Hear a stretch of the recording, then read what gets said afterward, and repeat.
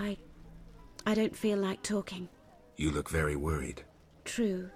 My grandmother, she's... Is she in pain? No. Many youngsters would envy Granny's health. She's changed, and dread fills my heart. Perhaps I can help. Granny will speak to me only to warn me away from the cellar. I'll visit her and find out what I can. My help will cost 50 orens. I'm not wealthy, but Shani spoke of your kindness. Where does your granny live? The crossroads near where the peddlers stand. Farewell. Is that cranky old granny that's getting on me? Merchant Sally next to the junction.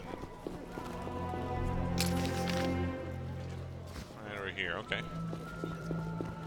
Look lively.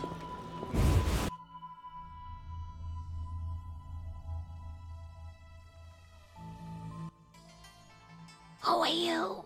Out now! Well, that'll be 50 orens.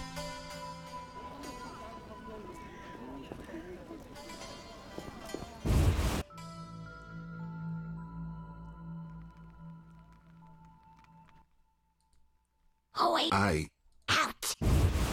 I have to come back at night.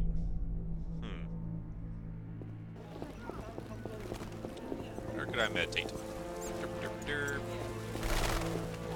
I think Vivaldi has a house over here he'll let me use.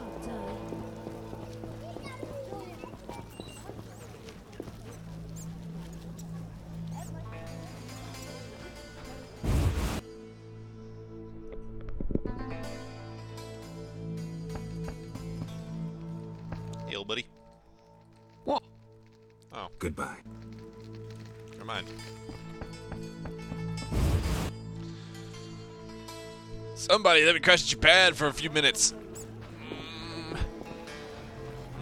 Door shields. Where's... Doesn't my map show where campfires are? Shawnee's house. Fence. Gravedigger. Sweet. There's a campfire over there. Dentist, city sewer. Get to the dike.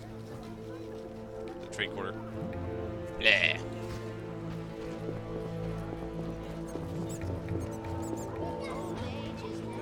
So this is kind of the silly aspect of the day-night system, that we have to run all the way back to the opposite end of town in order to change things back to night, so that I can go back all the way to the opposite side of town and complete a quest.